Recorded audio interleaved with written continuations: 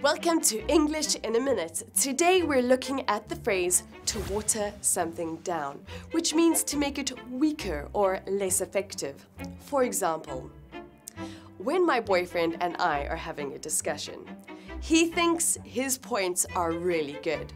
But when I make some clever points myself, I really water down his argument.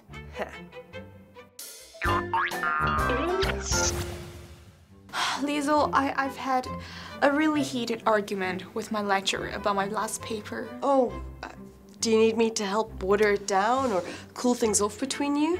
Actually it's okay. We'll sort it out after that. Okay. Remember, to water something down is to make it weaker or less effective. Bye.